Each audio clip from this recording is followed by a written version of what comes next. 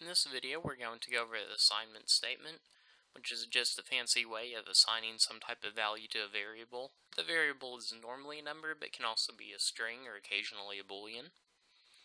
Alright, so we'll start our main method. I don't know, sorry, I must type too much. Public static void main. Alright, let's say we want to assign the number 10 to a, so int a equals 10. Now, I'm using an integer here. Whenever I'm using an integer, that means this cannot have a decimal.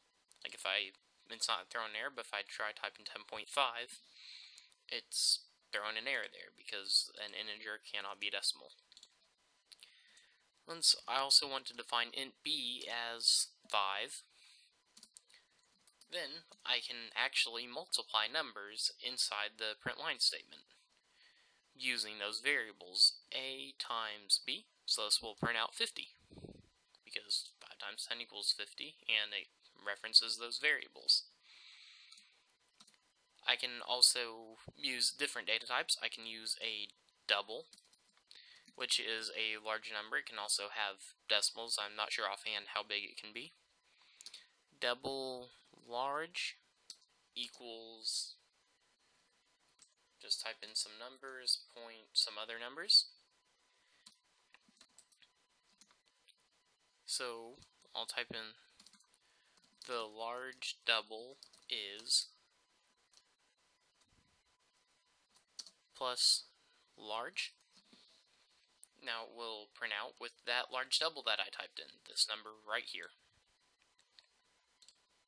I can put a space in there to make it look neater for next time. I can also assign a string as a variable. So I would type in string with a capital S, string first name equals Joey. I'm sorry, I need Joey to be in parentheses, or quotation marks rather. And I can also assign my last name, string last name equals Harbour. So I can print out both of these on one line. You should remember some of this from the print line statement. First name Joey. I'll go to a new line there. Last name, put 2 spaces in there to make this line up a little bit better. Harbour. So if I run this, it'll print my name down here at the bottom. Alright, that's how the assignment statement works. Remember, once you assign something, that whenever you type that, it will always reference what you originally typed.